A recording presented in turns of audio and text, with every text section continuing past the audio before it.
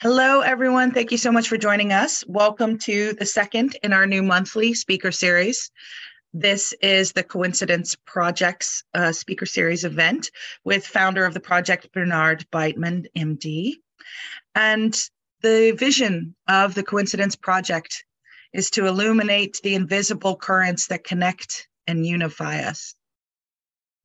We help to make what has been less visible more visible. To some of us, it's already been visible, and to others, they may not have been very aware of it yet, but will be or are beginning to be aware of things that are beyond maybe what we've typically talked about in society and culture and professions in psychology. And we're trying to normalize the discussion of meaningful coincidences, synchronicity, and serendipity. We are a nonprofit organization, and we're managed by a board. We have a number of our board members on the call here with us. Thank you to all of them for coming too. And as a nonprofit, we exist on a donation basis. So if you are able to make a donation at any time, we thank you very much and we would welcome that. I will put a link to do so in the chat, just in case that's something that's possible for you and appeals to you. These events we keep free and open to the public, so there's no obligation. We want to make them as accessible as possible so that people can attend regardless of any need for payment. And our founder, Bernard Beitman, many of you may know, he's the author of a 2022 book on meaningful coincidences, how and why synchronicity and serendipity happen. And I have been working with him since 2020. We've been friends for quite a bit longer than that and began working together in the community where we live, Charlottesville, Virginia. And he invited me in early 2020 to come on board and help figure out how to do something with all of the experience he had for 20 years or more in studying meaningful coincidences. If you're not yet on mute for those that are joining, please mute yourself. It's much easier for us if everybody's on mute. We will have a chance for both breakouts where you can talk with a small group of folks to get to know a few others on the call later in the session. And we'll have some full group discussion at the end where you can ask questions and come off mute to add comments. And after practicing psychiatry for many, many years, Dr. Beitman is now retired and able to focus on the study of meaningful coincidences. His successful podcast series, Connecting with Coincidence, has around 200 episodes available. There's over 70 available on YouTube in video format or on Spotify or anywhere else that you might access podcasts on audio. And then there's an earlier series of the podcast where there's another 137 episodes available audio only. So if you look up Connecting with Coincidence, you can find the 2.0, which begin with the YouTube era. And you can find the earlier ones as well to listen on audio. And he's been able to interview many, many, many people from around the world that are in this field studying synchronicity, serendipity, meaningful coincidences in some form or fashion. There's all kinds of professions and people with different perspectives on that show. And it's a really wonderful way to get more familiar with this field.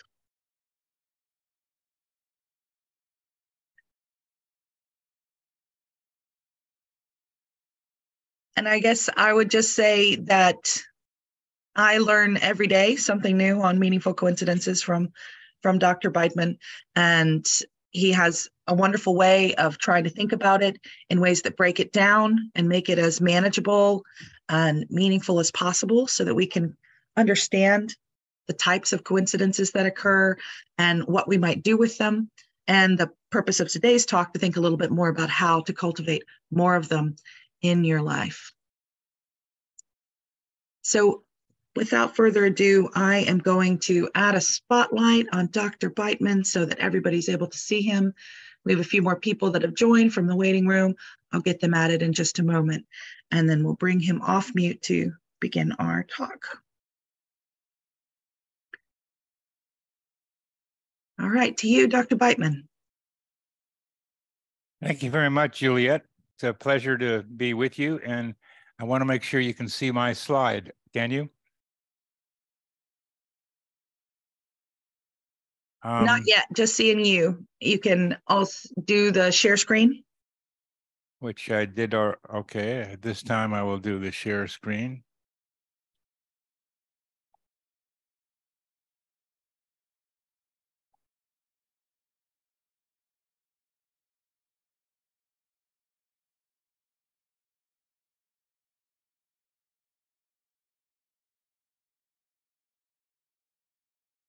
Hello. Hello, if you're just joining us, please put yourself on mute. Dr. Beitman's about to share some slides. We'll get started with our main presentation today. And Okay. we'll have people come off mute later in the day to ask questions and do discussion at the end. All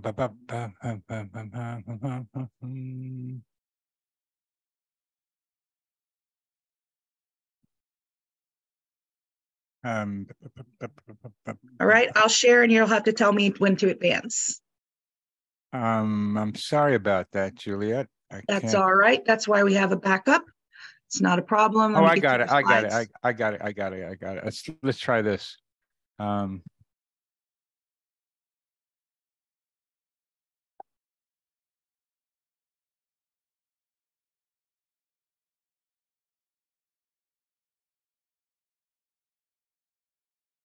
right, there is. It's on there now. Nope. I started to share my own right when you said I got it, and I think my computer had already grabbed it. Do you want to try one more time? If you're not successful, just let me do it and you tell me to advance. You do it. You Okay. do it. I've been playing around with it for too long.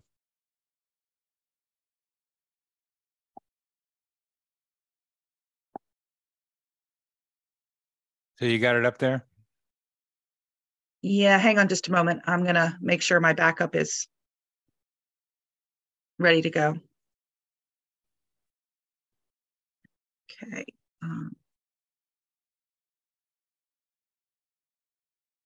Okay.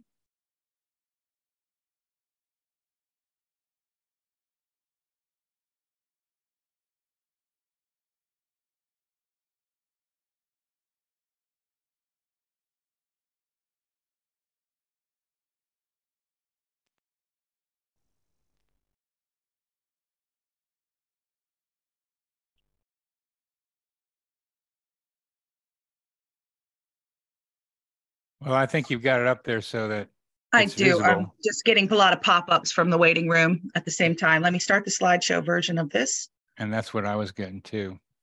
Yeah.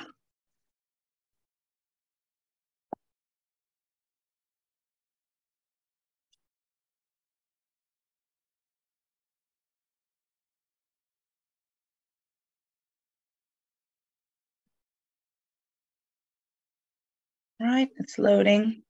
Thanks for your patience, everyone, while we work out our technical support here. Can you make that larger as well? It's as large on my screen as I'm able to make it. Okay, so you got to put me in the spotlight and then we're on business. You're already on Spotlight, so it'll show the slides, and then I think it shows you probably much smaller on the recording, but you're there. Go for it.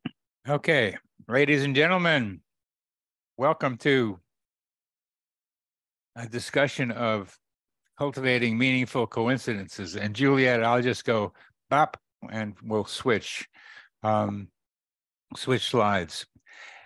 We're talking here about how to increase meaningful coincidences. And probably the best way, or one of the best ways to do that, is to experience more synchronicities. It's a snowball effect that the more you do, the more you'll see. That's just the way it works. And I can't tell you how many times I've heard people tell me that the more I see, the more I see. And you can guess why, and we'll talk about it a little bit as we go on, but that's the first way to go on, seeing more of them. As Juliet mentioned, we're trying to normalize meaningful coincidences as part of the Coincidence Project. Synchronicities and serendipities are part of everyday life, and one of the weird things that is fun to say that the weird is common. Even statisticians who love to be able to tell us there's nothing right, there's nothing to meaningful coincidences that's worth paying attention to, know that they happen a lot. And they have to happen a lot because they happen a lot because they're part of the many intersections we all have with each other in our lives and with our environment. So to increase them, I expect them, enjoy them. That really helps. Some of them are really funny, and they're very practical. Next.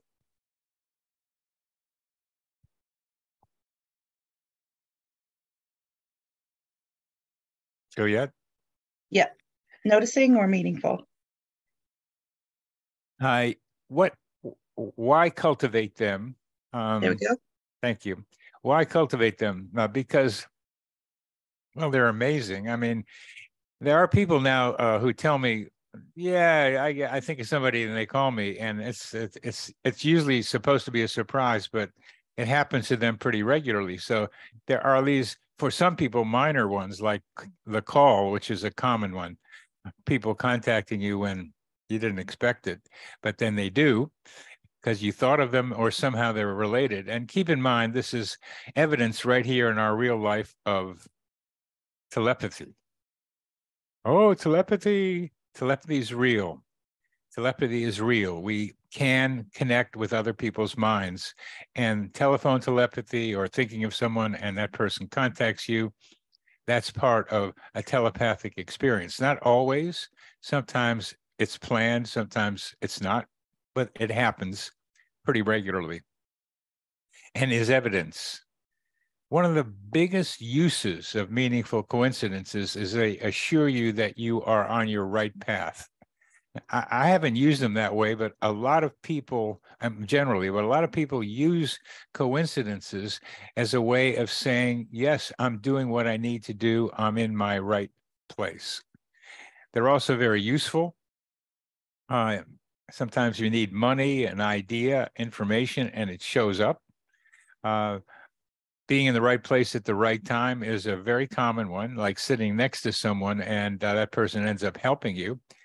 And the happy accidents of serendipity are useful throughout science as well as everyday life. Next.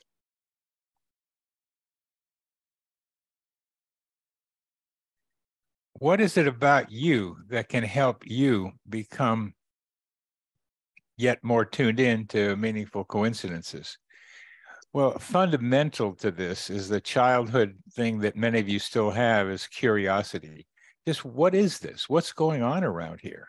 What can be happening? How do I understand this? How can I use this? Curiosity is fundamental. It occasionally kills the cat. We've heard that. You can be too curious. But when it comes to synchronicity, curiosity is a big, big help. It gets you to look further. Maybe you like to do, which a lot of people I know like to do, is match patterns. This one looks like that one. There's a certain joy in being able to do that for many people. And that, if you've got that, coincidences are pattern matching things. And they're not just about matching patterns, they're patterns of matching patterns. So match one pattern with another one, and you got another pattern. Openness. What is openness? To both your internal and external world. Your internal world, your external world. Making a smooth flow between the two. So if something happens out there, that has something to do with what's going in your mind. And there are various ways to make that happen, that fluidity happen. It really helps to be optimistic.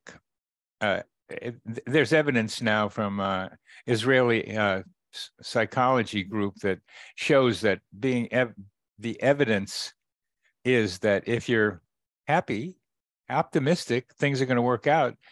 You increase the likelihood of seeing more of them. Why is that? Because you're looking around, you're expecting things. And one of the things to expect that's positive is a meaningful coincidence. Also, there's evidence both from my research and the evidence from Israeli research is if you're searching for meaning in your life, if you're looking around for possible meaning, you're going to find more meaningful coincidences. Next. Well, okay, so you're looking around, you're curious, but there's no coincidence unless you notice it. You got to see the thing before you can make anything out of it, even label it as a coincidence.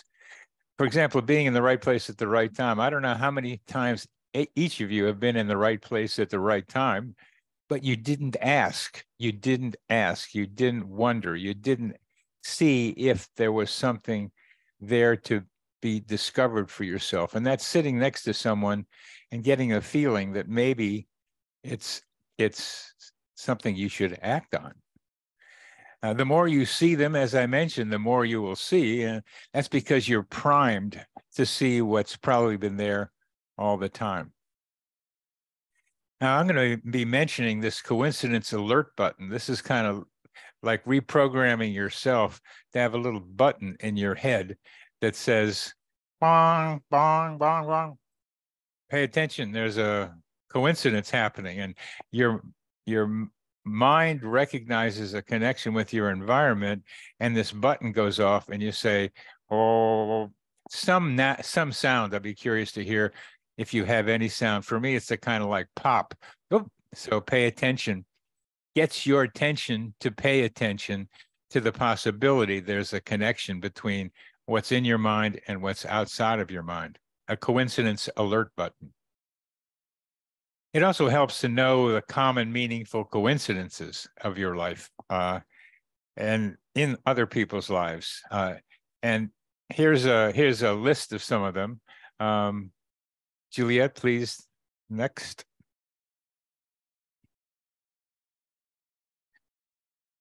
Back one, please.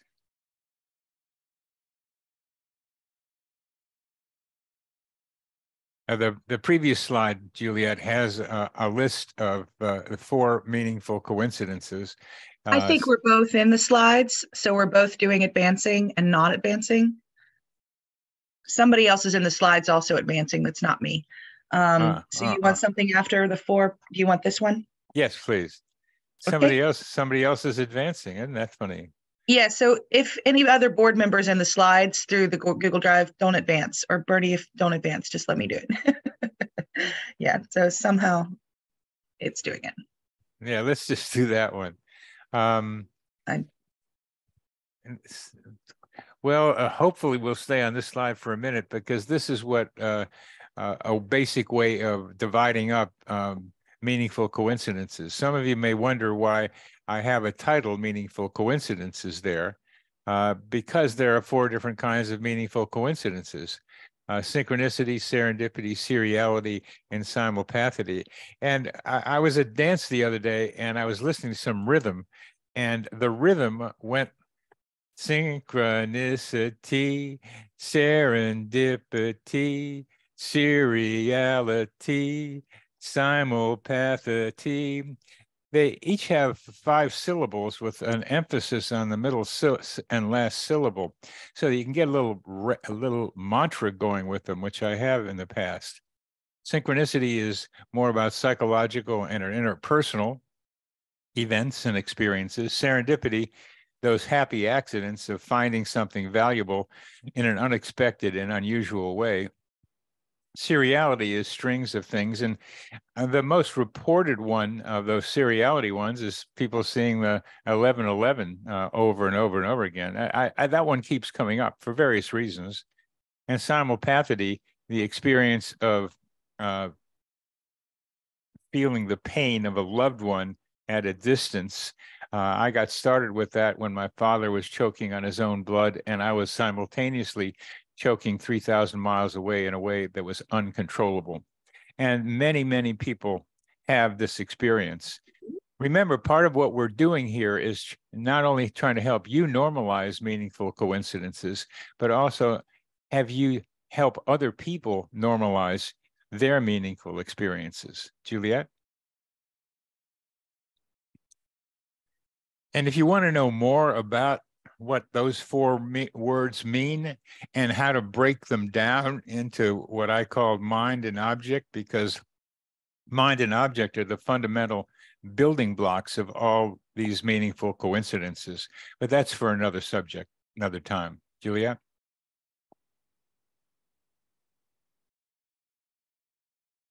Now I'm going to ask you to rate in the chat your own coincidence sensitivity. Many of you have probably taken the Weird Coincidence survey, and one of the first question is on there.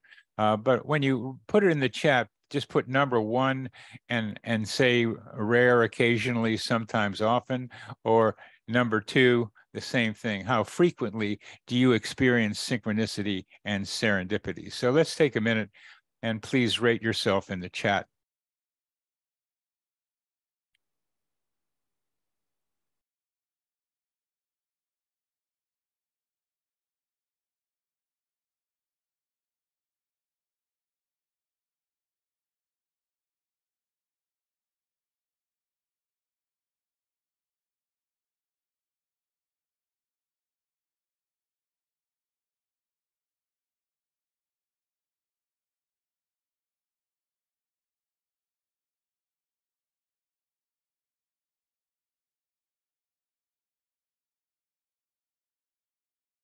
Well, keep doing that because I'd like to see what each of you experience, and we can look at them later. But if this is to have all of you have some idea about your coincidence sensitivity, and many of you are pretty sensitive, I can tell by the chat. So thank you for that. Next, Juliet.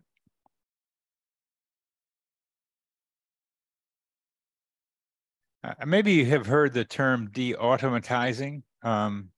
It increases meaningful coincidences because it's a way of taking you out of your normal way of doing things. There's a part of the brain called the default mode network, which seems to keep us on our regularity. And drugs like psilocybin disrupt the functioning of this part of the brain and seem to open up your mind to new possibility. The default mode network holds us there, but it also restricts us. And so the more you can loosen up the default mode network or de-automatize yourself, the more likely you're going to see meaningful coincidences. And when you're doing that, you want to be activating your observing self. That is your ability to observe your own thoughts and feelings and be open to that smooth flow between your mind and the objects in your environment. That smooth flow is like, this happened. Is it connected to something I've been thinking about?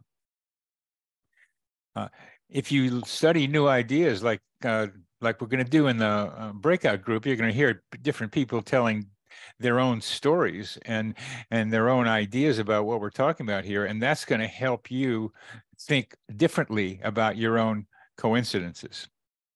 Meditation loosens up your mind, allows you to observe your mind more easily. And there are a lot of reports, and I think a little research to suggest they also are correlated with increasing meaningful coincidences. And as I was suggesting, alter your states of consciousness with whatever you use. Lots of ways to do it. And psychedelics are one, but there are plenty other ways to do. Now, keeping in mind that if you want to increase meaningful coincidences, you can't stay in bed very well. That's not going to do it. Because a coincidence is the coming together of two events. That's events in your mind, usually, and events in your environment. So if you're going to increase them, you have to have more intersections between your mind and what's going on in your environment. So the more of these intersections you have, the more coincidences become possible. And that includes moving around in complex systems, like serving others. When you're serving others, that's also tends to be outside the usual range of the way people behave. And When you're doing that, you're meeting new people, you're getting new emotions, and you're going to be seeing more possibilities. That's why I think one way that you can be of service is to continue to join our activities with the Coincidence Project and tell other people about them. And that's going to help increase the likelihood of coincidences for you and for other people around you. It'll help to know your personality traits. Our research shows that spirituality and being religious increase the likelihood of meaningful coincidences. If you tend to see things in regard to yourself, that is refer things going outside of you to yourself, you're more likely to see meaningful coincidences as well. It makes sense because that's what we're talking about. What's out there is relating to what's in you. And intuition, we're going to be talking about later. It's a broad category, and science is getting into looking at intuition. There's so much in there that we don't know very well, but each of us has an ability to get information in ways that aren't from rationality, not from the five senses, but from some other way to be able to put things together, find new information. And again, searching for meaning in life, if you're looking around for meaning, you're more likely to find it, and find it also through synchronicity. Next.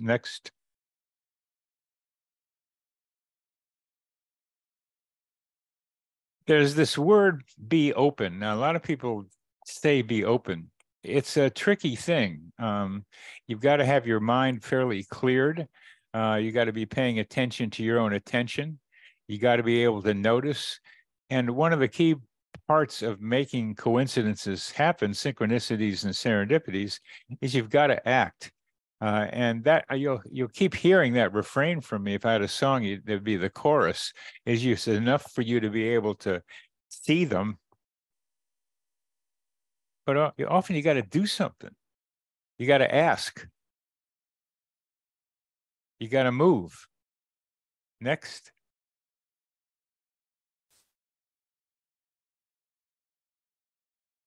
And your context matters. Luck is when opportunity meets preparation. That's one definition of it. But another way to say it, the dog that trots about finds the bone.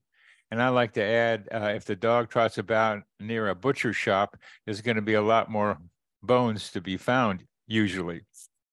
And again, be prepared to act quickly on that bone. When you see it, it's got to be there to be acted upon, not quite often. And find a coincidence culture to discuss with others. And that's why we've created the Coincidence Cafe, a place where people can tell each other stories, as we are going to do something like that today. Next.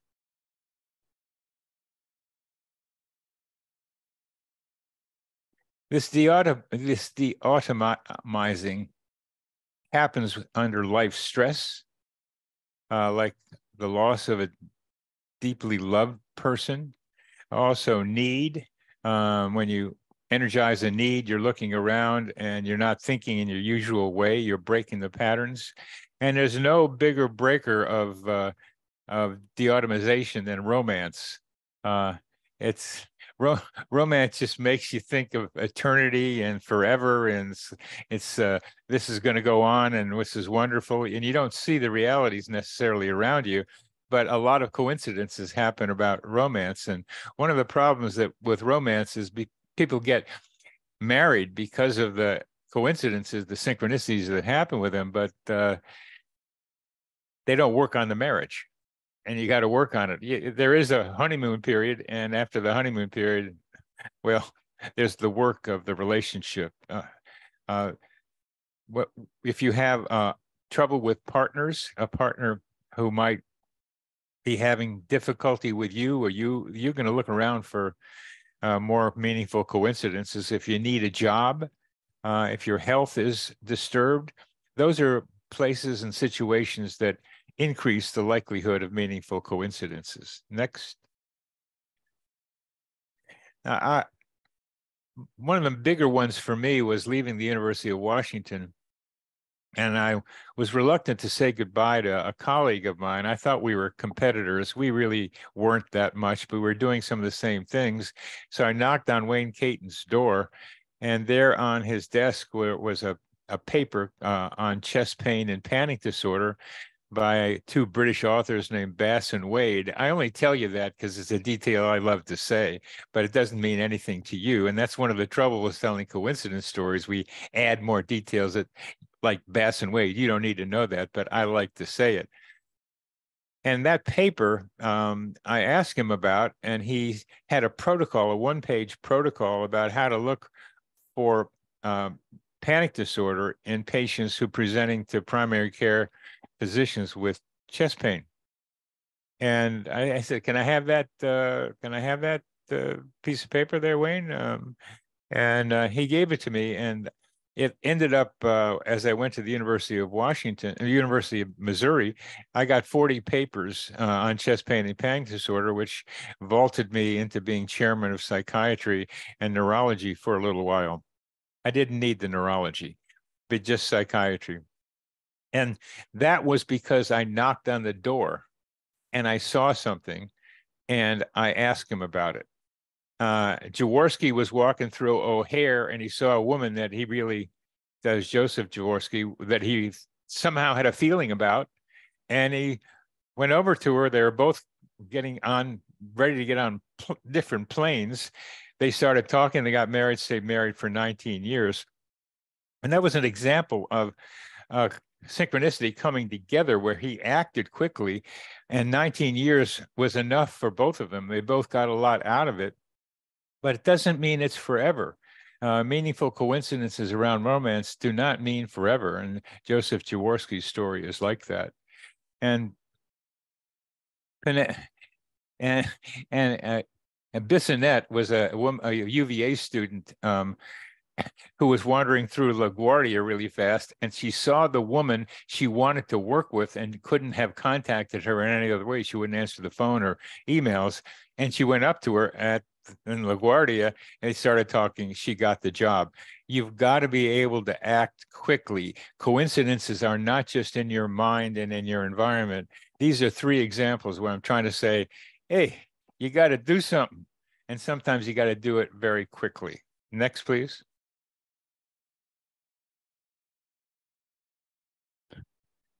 My cousins are the Jaworskis. I like that one. Finding a coincidence culture is essential. And so I thank you all for coming, because what we're trying to do is create a coincidence culture that keeps expanding, where people recognize that meaningful coincidences are part of everyday life. And the Coincidence Cafe, if you haven't registered for that, Juliet can put that in the chat. If you have, please keep coming to the Coincidence Cafe. We want to involve more and more people, not only in being there, but helping to lead the Coincidence Cafe, because we want to get more people activated in understanding, talking about, experiencing, helping other people become part of this coincidence movement. And I was at a Passover dinner Seder a couple of nights ago, and I started talking about meaningful coincidences, and they kept popping up around the table. People telling me their stories. They wanted me to tell them. They want to tell their stories, and that one person recognized that if she told other people these stories, they'd think she's crazy. They're not crazy. They're real. This is what's happening. This is what's happening out there. So let's tell each other about them. And then you'll get other people to tell you about theirs. Not all the time, but a lot of times. One of the key elements of coincidence discussions is that if it involves a second person, not just you, it's not all about you. It's about you and the other person. So it asks the other person what that person's experience of the coincidence is, the synchronicity is, the serendipity is that the two of you share. And please do get other opinions about a specific one. You're the one who's the final decider. But talking, and we're going to have some breakout sessions. You might tell some stories, but you want to have other people's You will have other people's opinions of what your story might be about. That'll help them sometimes too. Next, please.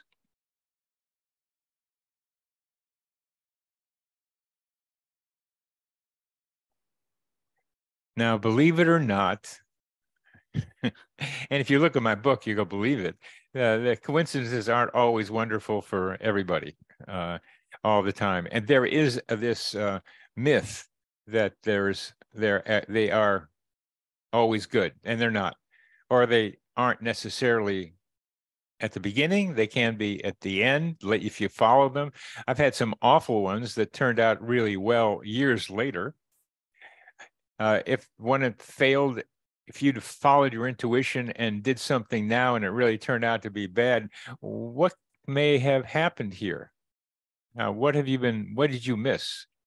And continuing to follow coincidence over time, and there's several examples in meaningful coincidences of how this reverse happens. And also keep in mind that a coincidence that's good for you may not be good for me. So you may have a great time with it.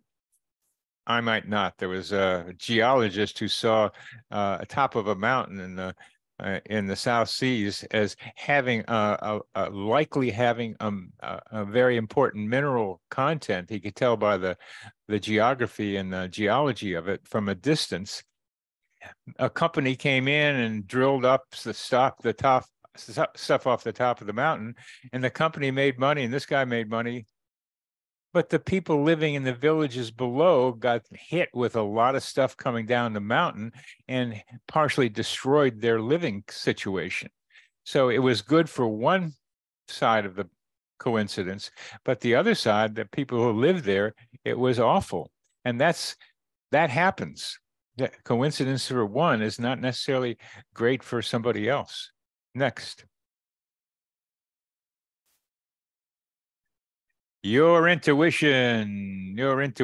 After I go down this intuition thing, we're going to break out into small groups, and you're going to discuss, hopefully, intuition and meaningful coincidence, as well as what some of the other things we've been talking about.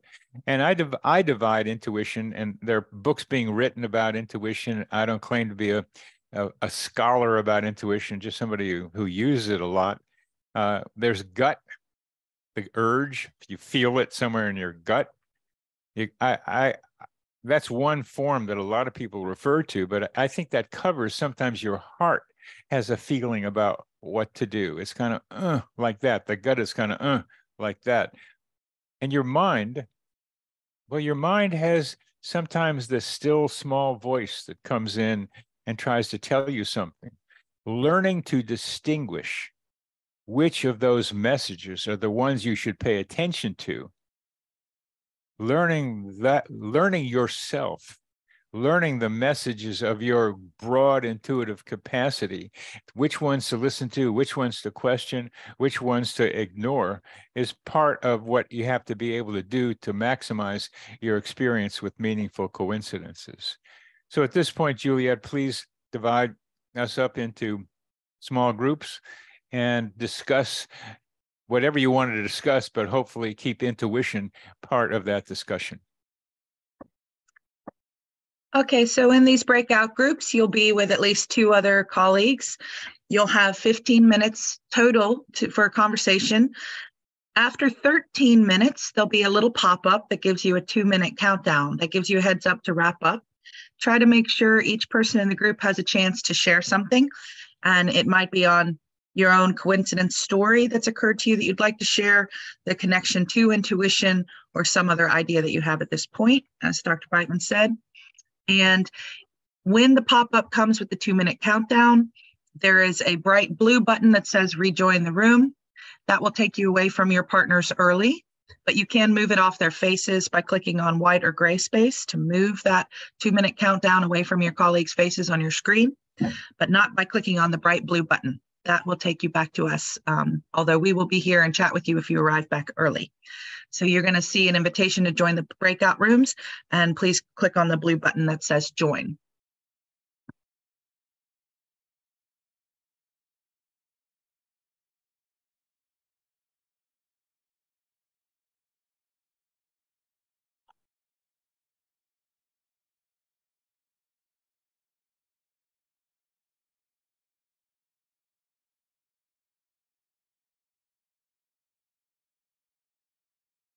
seems to be being left here. I don't see a blue button to press join. Coming.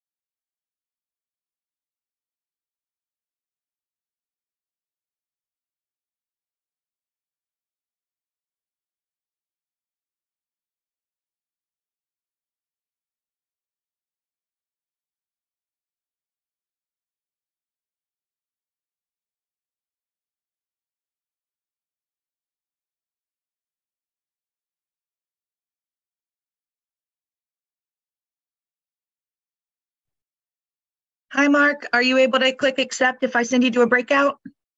I hope so. Okay. Let me try to, okay. Gonna give you an invite here.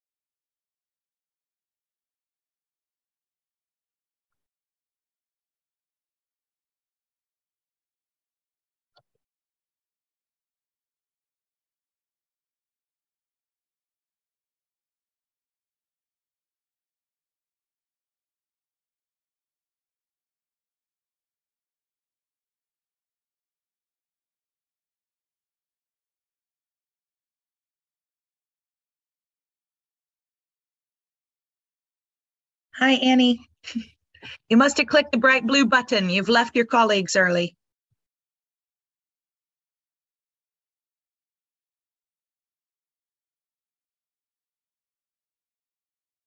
Hi, Krista.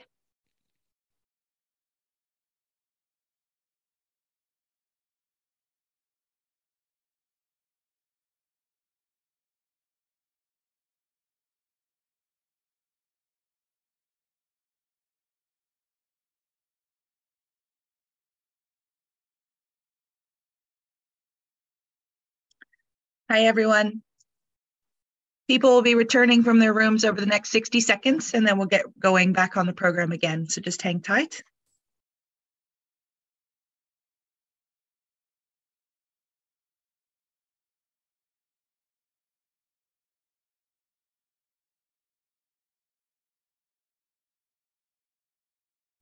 Nice to see you, Juliet. Thanks. Good to see you too, G. Are you still in Florida right now? Yes, in Miami. Yeah. Lovely. I bet the weather's good there. Oh, it's beautiful. I do not miss the cold of Montreal right now.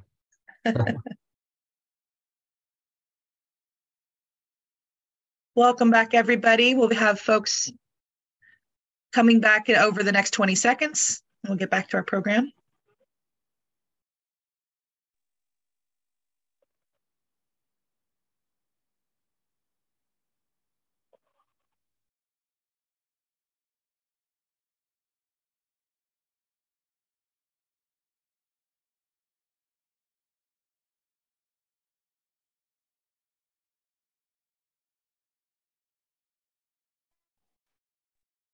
Well, Hello, welcome. everybody.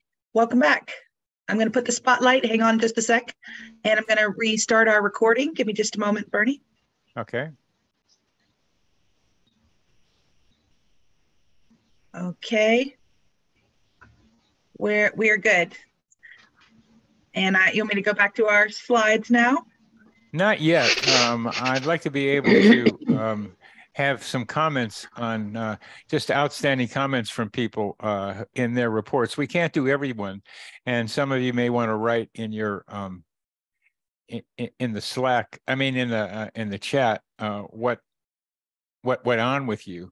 But let's have some responses here. Juliet has put in the Coincidence Cafe, and maybe there'll be a link there. Yep, and it's at the bottom. We encourage you to become co-hosts in this as you become more regulars as part of the cafe, because we really have a lot of fun in there, and it's kind of like this.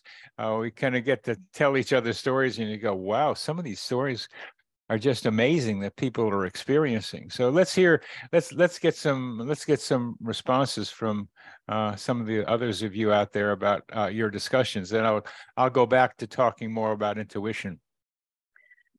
It can help if you raise your hand. If you know how to do that in Zoom, you hover over the bottom. There's a menu bar. You can click on More and Reactions. Under Reactions, you can click Raise Hand. And that helps us to know who might be willing to open. I see Kazia. Kazia, please come off mute. Thank you. Anybody else that wants to raise your hand, please do so, and it'll show us in the order you raise your hand. Help us have several people share now. Kazia. Hi, Juliet. Thank you. And Bernie, thank you so much for making the Coincidence Cafe. It was just what I was looking for. My partners were amazing. And I blame Kat for that.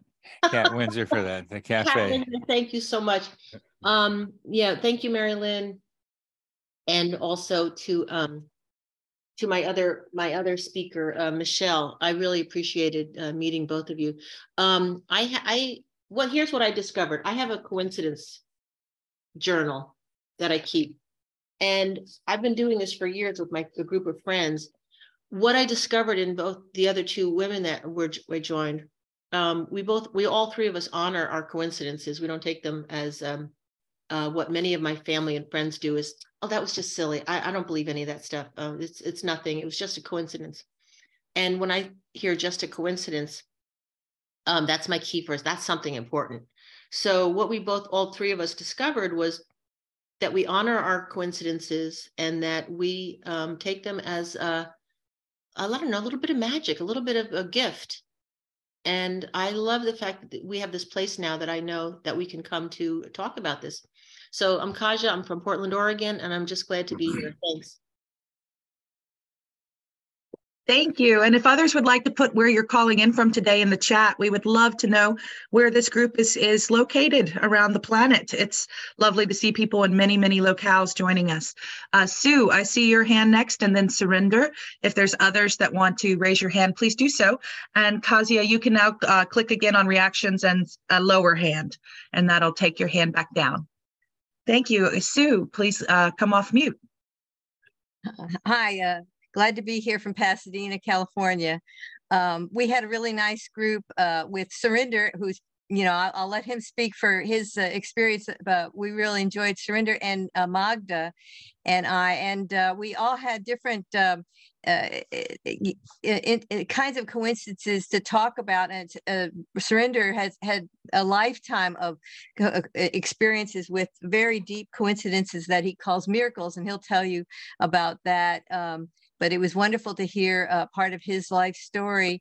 And Magda is now very early in her experiences, but she, I had told a very minor little coincidence that has to do with sometimes I'll be prevented from doing something, and I've learned to take stock about what something is, it not allowing me to do, of maybe that I should try something else, because sometimes when I'm prevented of doing something, I find I really shouldn't have been doing it, or it was not what I wanted.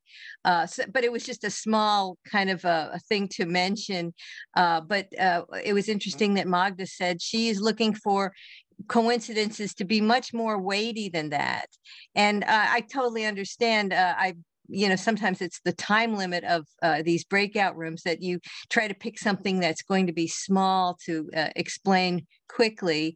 But I did mention that I have many things that actually have changed my life, but that she is pursuing, looking at more coincidences in her life. She will find them, because as you get older, you get better at finding those coincidences and identifying them and finding out what it really means for you.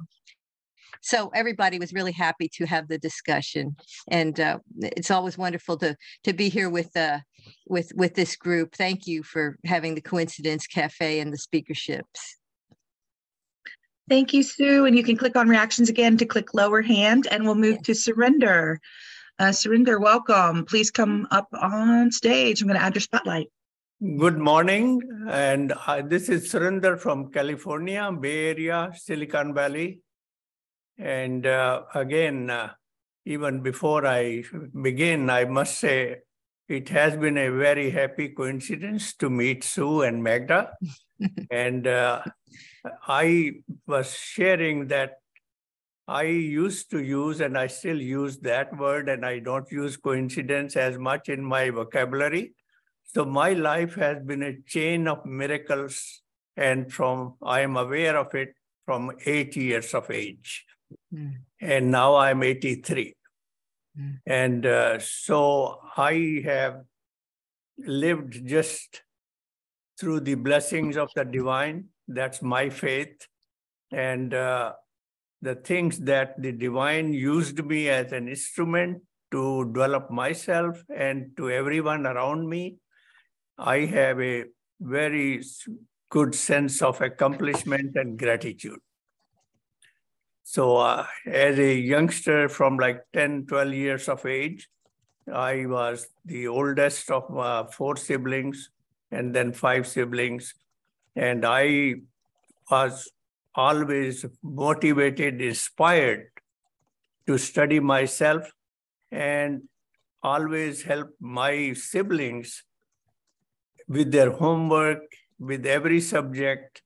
And I actually could help them with their homework until they did masters.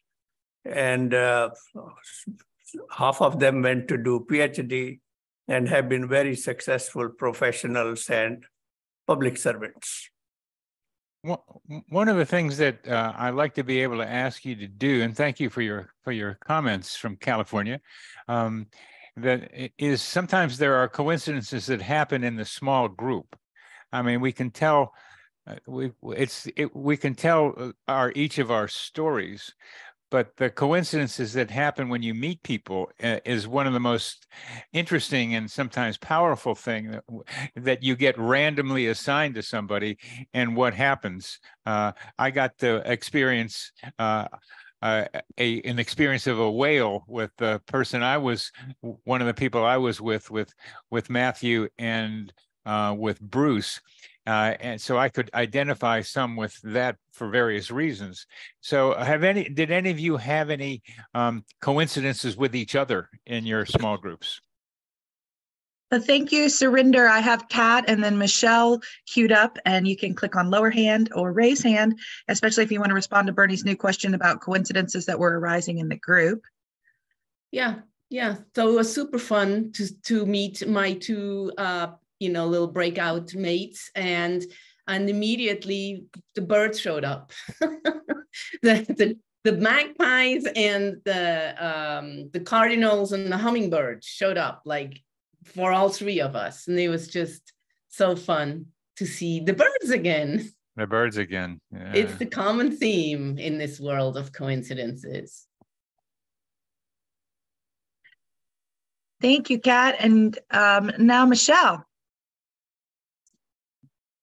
Hi, thank you. I think I can speak to something that happened, not necessarily a coincidence between the three of us, but something that happened, an aha moment for me, sharing with the two of them. And so there were two things. One, I spoke to one of the most important things I learned from Bernie in this whole process since I met him, was that coincidences and synchronicities happen more outside the comfort zone. And that was my biggest takeaway. And then when I was talking to them about how I got involved, which was through Kat, and they asked me when, Kat, and I couldn't remember if it was 2020 or 2021, I couldn't remember. But I did remember that I was struggling with the fact that after 2020, I felt that there were less or fewer coincidences in my life. And I felt like, what happened? Some of the magic is missing. And I realized that what happened in 2020 is I started traveling a lot less. I stayed home. My world became smaller. And with my smaller world, fewer chances for synchronicities and coincidences. So when Bernie told me that they happened outside the comfort zone, it made sense. And I think that really got locked in my conversation just now as I put those two together. That it felt like synchronicities stopped happening, but in reality, I stopped going outside. I stopped having as much of a dialogue with the world. And so what it's done is it's pushed me to go out more, to interact, and to step out of my comfort zone, knowing that I'm giving giving life more opportunities to surprise me. Yeah. Thank you, Michelle. You can lower your hand and I'll take off the spotlight. And Bernie, do you want to turn back to your slides now? That was the last of our hands. Good, we'll do that. Okay, give me just a moment. Go.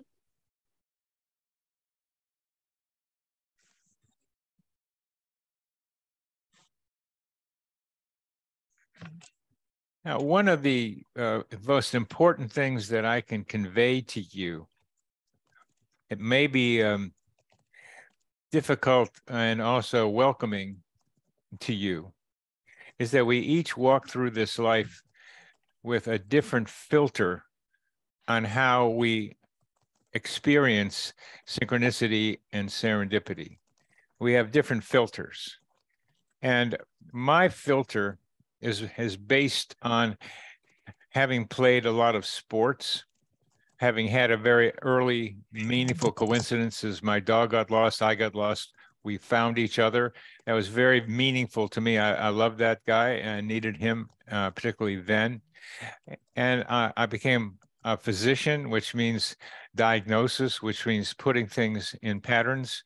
And I became a psychotherapist, which meant I like to watch processes unfold. So these things have informed my way of doing and experiencing meaningful coincidences. But what I realized recently is that my basic underlying pattern. And I'm asking each of you to be able to think about yours. And one of the ways you can do that is write down a lot of your meaningful coincidences. Write them down so you can look back. Mine are more on the operational side of things. It's not so much spiritual, although it's in there. It's like, this happened, and then I need to be able to go on to the next thing. I'm like a monkey swinging from vine to vine in the synchronicity forest.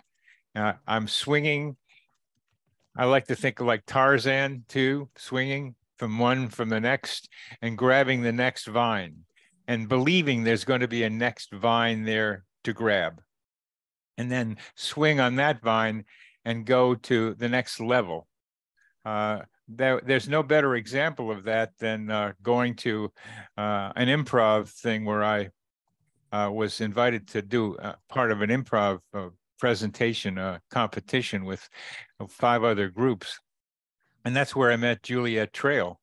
And having not done that and then kept contact with Juliet, we would not be sitting here today. So Juliet was a trail through the coincidence jungle for me. It's the way I move. And I'm asking you to think, as talking with Bruce about the whales today, what are your basic underlying ways of experiencing meaningful coincidences? One of them that came to me as part of this swinging from vine to vine is inner GPS. And we're going to be hearing a talk from Michelle Kempton and Katrin Windsor in a couple of months as part of this monthly speaker series. We're going to be hearing about their take on inner GPS, which is getting to where you need to be without knowing how you got there. And I mean knowing rationally how you got there. And one of the best examples I have is this in meaningful coincidences is like this teenage girl is out with a gun in her hand by a lake in a forest thinking about committing suicide. And as she's thinking about it, her brother drives up next to her and she says, "What are you doing here?" And he says, "I don't know, but I felt like I needed to be here." And so she lived long enough, she's still alive, to tell me this story. He got to where he needed to be to help her without knowing, even having been there. He'd never been there before, and he still got there. We have capacities that are what we call under the term intuition that are far greater than we're told we're able to have and use. And that's a great message, I think, I have for you. You need to also recognize the influences that interfere with your intuitive accuracy. Being anxious and worried, distractful and fearful don't allow you to listen to your inner voice, your heart, and your gut very clearly, because literally there's a lot of static. Inner communication needs to be allowed access free to your self-observer. You need to be able to have the information come clean to your observer of yourself and be able to analyze it or not and put it away or think about it now or actually act on it. Next, please.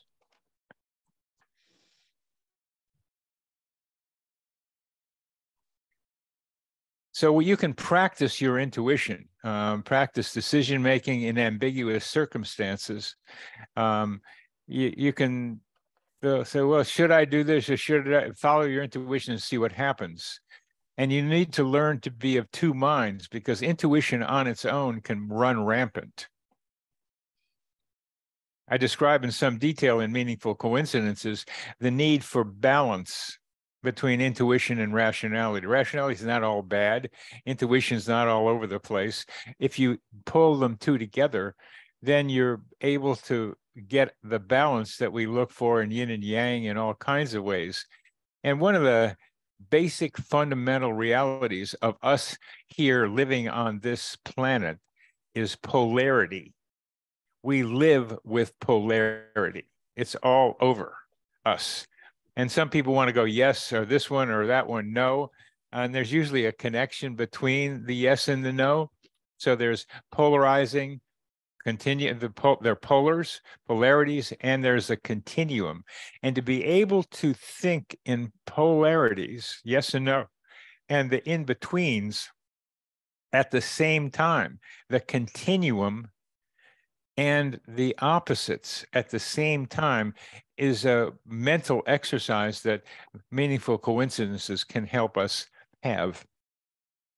And of course, when you have a clear intention, you've heard many times, I'll say it again, it's a good idea not to hold it tightly. You need to let it go, hold on to it, and let it go. Juliet?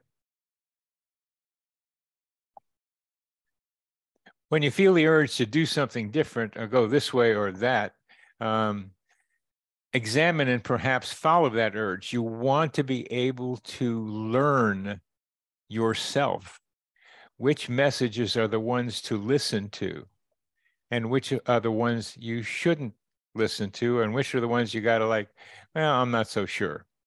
Try to determine which urges, feelings, and voices are associated with positive, negative, and neutral outcomes, remembering that sometimes what happens immediately could be good and turn out to be bad, and what happens immediately that turns out to be bad may turn out to be positive later.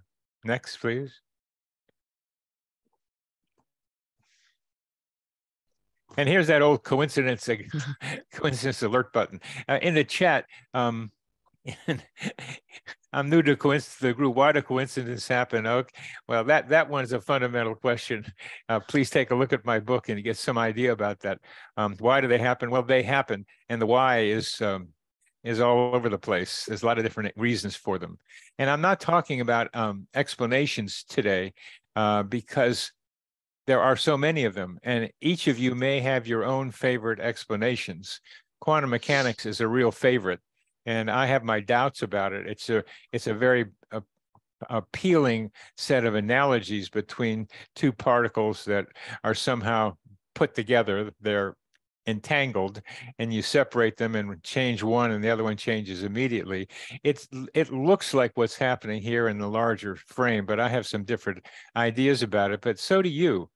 And you'll find your different ideas, and I don't try to argue with people. I try to discuss it with people about what the potentials are, but my main emphasis on what causes meaningful coincidences is you.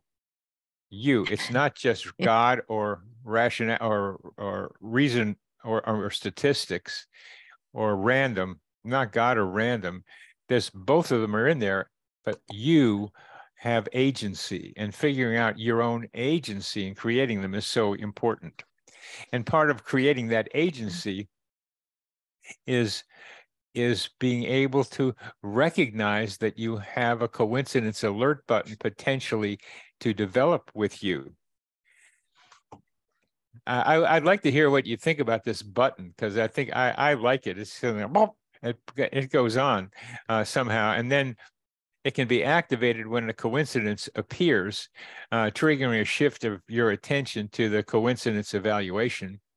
And then your mind can quickly examine the similarity between the mental and the environmental event, and then the emotional charge, and decide whether or not it's useful to you. One of the key ideas is, what is meaning? What do you mean by meaning? And there are many different meanings of meaning, and the two primary ones with coincidences are what it means to you personally, how it can be fit with your life narrative, and also what it tells us about how reality works. Because that's why one of the reasons I'm interested in, because they're clues to the mysterious that is hiding in plain sight. They tell us something about how reality works. But how do you develop your own meaning structure? What do they mean to you personally is probably the most important part of this, and your part in creating them is very much a part of that. Next, please.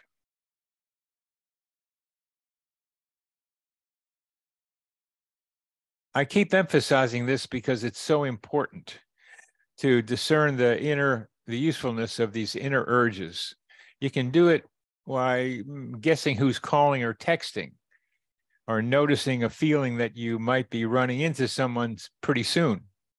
I do that sometimes. I get a feeling like somebody's going to show up at dance I haven't seen for a while, and there they are. Someone who's coming to the door, who might that be? Then examine the quality of the feeling, that is the gut feeling, the heart feeling, or the mind information. See how accurate that is, and see if you can re-identify that when it comes up again. Notice a little feeling when you sit down next to someone. Could there be a latent, meaningful coincidence between the two of you? Should you begin a conversation? Sometimes you can begin those conversations and you hear somebody's life stories and they go on and on and on, and that'll happen. But sometimes you find a way that that life story connects with you, and there may be something there for each of you if you ask, if you start. Without asking, many coincidences disappear into possibility, into potential, without their being realized. Next, please. Your still small voice. Do any of you hear your own still small voice? Please raise your hand or say something in the chat. Do you hear your still small voice? A whisper? Tell you that, do you stop and let that feeling thought enter your consciousness? Oh, yes. Several people do. Yes, yes, yes. That's the sort of thing that I want to be able to have us discuss in the Coincidence Cafe. The usefulness of that whisper, what it sounds like to you. It's, as much as I draw categories and I say this is what the field of meaningful coincidence looks like, there's so many variations that have to do with your own life upbringing, your own experiences, and your own way of using your own intuition. And we need to keep comparing notes with each other about intuition and ideas like the still small voice that you may hear. Some people hear it a lot. Some people may be tuned into this idea that it's a new idea, that you haven't thought about it before. And that's the range of experiences we have with meaningful coincidences. A lot of people experience a lot of them, a lot of people experience very few of them, and a lot in between. And the still small voice, I think, is a really important one. And here's another question. When you hear the still small voice, does it seem like it's coming from inside of you or outside of you? In the chat, you can please respond with that. Inside of you or outside of you?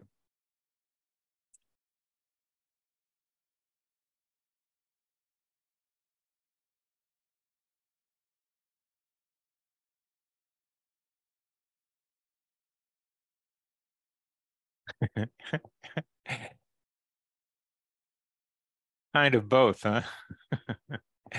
There's a lot of different, both inside and outside. And yeah, nature is another way to get them for sure, Lisa. And it's I don't hear, I see a flash of still picture in my head. That's good. We got to get the visual in here. It's not all words. It's the visual is very important to bring up. So one time I had a voice, and it did come from the outside, I thought, of me. And I said, what? I said, why? And the voice said, you'll see. And I have seen since then, a lot has happened because I followed that voice. I told me to go left instead of right. How many of you challenge the voice that you hear and see if you can, who are you? Where are you coming from? Or just, as I said, is why should I go left instead of right?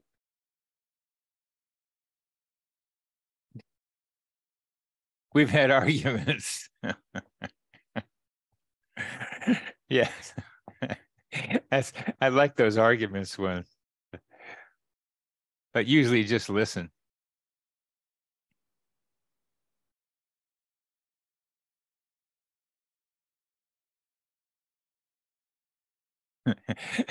Well, it's worthwhile challenging that voice just to see where it's coming from and what it might mean to you, so that that what it means to you and how to listen to it. Some of you have direct connection and believe it. Some of you question it. Some of you think comes from the inside and outside. And the inside-outside question is kind of a tricky one, because where do you end and the rest of what's around us begins is part of the fun of figuring out what coincidences are, because we are part of something greater. And what we show with meaningful coincidences is how we are connected with each other. We are part of something. I call it the psychosphere. Other people have different words for it. Our mental atmosphere. I describe that in Meaningful Coincidences. It's my view of it. And it's the way I've experienced the world. So we've mentioned telepathy and clairvoyance in the past. And I'm just here to say, ladies and gentlemen, trust your intuition, because you've got telepathy, clairvoyance, and precognition running around in there, and you've got to be able to think that this information can be valid to you. Not always can be valid to you, and it's the more you hear about it, the more normal they'll be. And integrating coincidences in your life, expect the unexpected. Times they increase and decrease, try to explain them. We heard some of that. If you're not intersecting with others, it won't happen. And keep in mind, weird coincidences, weird events, synchronicities and serendipities are very, very common. So Juliet, let's end it there. And I thank you very much. And we have a little time for some more discussion as a group. And let's do that. And Juliet, do you have any comment before we do that? Well, thanks to everybody who was able to participate in the chat. It's really great when we have a higher number. It's hard to get a lot of people off mute, but the chat is a really great way to keep it hopping like this. We will have Coincidence Cafe 1 week from today at the same time as today's session. The speaker series will not always be at this date and time. We will shift it to some other times as well and days of the week in order to help capture different colleagues around the world in different time zones. And so just stay tuned for that. You'll all be on our email list for the Coincidence Project.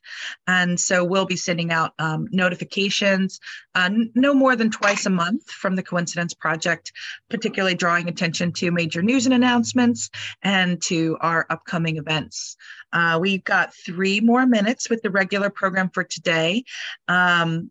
We've got Mary Lynn Hind and also Kirby with their hands raised to come off mute. For those of you that need to log off right on time, we want to thank you for being with us today. And if anyone else wants to raise their hand to add a comment here at the end, please do so. We will be continuing with both Coincidence Cafe. Focus there is really on a lot of interaction, and speaker series where the focus is a little more time for our presenters to kind of go deep into their knowledge and expertise. A number of members of our board and other experts that we call our Coincidence Allies will be part of speaker series coming up over the next year. And they just have a wealth of different areas of specialization and insight and thoughtfulness. So we really welcome you all back at many of our events. Mary Lynn, to you, come off mute. Hi, I'm just so excited to share this one thing that we talked about in our breakout group as well, about how I get information. It's kind of like I have 2 mailboxes in my head. One is information that's not mine to keep. It's just like I get it and I have to share it. I write it down, I give it to somebody, I share it with a group, whatever, an idea, a thought. And then the other side is stuff for me. And I've really learned what to keep. It's like, okay, that stays in the mailbox in my head. And this is like the express, it just goes out. And I've learned and understood and embraced the fact that there are times that things come to me that I'm really supposed to share, and they're not intended for me. And I love that. That's it. Thank you, Mary Lynn. And Kirby, how about you? How you doing, Juliet? Bernie, when you had talked about motion, that I was thinking about a book which I read a long time ago, and then like I was surprised when you told me that this guy was a colleague, James Austin Chance, and the Creativities. When you had talked about motion and stuff, I was thinking about him. And I think that's where Bernie picked up one of his all-time favorite phrases, is in that chapter, where I think that chapter opens with the quote, "The dog that trots about finds the bone." Yep. And it turned out by coincidence, both Bernie and I have connections directly to James Austin, who wrote that book. He's now over 100 years old, just released his most recent book in the past 2 years. He's still going strong. So he's a meditator who credits meditation with his very long, healthy life. And I wonder if coincidence might also be very healthy and good for us. To stay in that intuitive channel may actually contribute so positively to our well-being. It may help us thrive into later life, and live healthy, longer lives, perhaps. Maybe science, as we get more research going with the Coincidence Project, we may be able to look into this. The new paper by Pninit Russo-Netzer about synchronicity and making meaning points to meaning making and our sense of purpose and our well-being are all linked. And synchronicity contributes to our sense of meaning and purpose. So I think it's going to therefore be something that contributes to our well-being. So hopefully our project can help to bring this even more into light and to create research that helps to back this up. Some of us already know this intuitively. This already feels right to us. And there's some of us where it feeling right's enough, but there are many other people in our world that are more of a logical, rational, materialistic point of view, and they would like to see some evidence. The good news is our science is advancing more, and we are accruing that evidence to back up this kind of intuitive feeling that many of us have, that this is all very wonderful to us, a balm to the spirit, so to speak. And thank you to those that might need to log off. We'll probably stay on for a few more minutes if there are some of you that want to stay on a little longer. I think, Bernie, any closing words?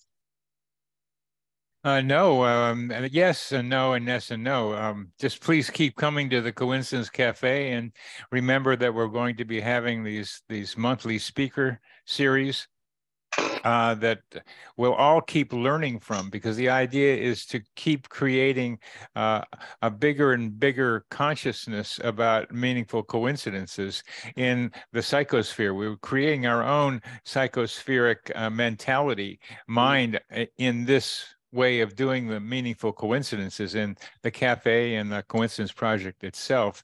And so we want to keep it being strong, fundamentally strong, with return people, with continuing to evolve ideas and get the idea of meaningful coincidence out there. Why? Because I'm pretty sure synchronicity can be of some assistance in helping change the way the world is currently functioning. Once we have people experiencing lots of them, I think they're going to see that much more interconnected we are, and how we all participate and make this place a better place than we are doing now.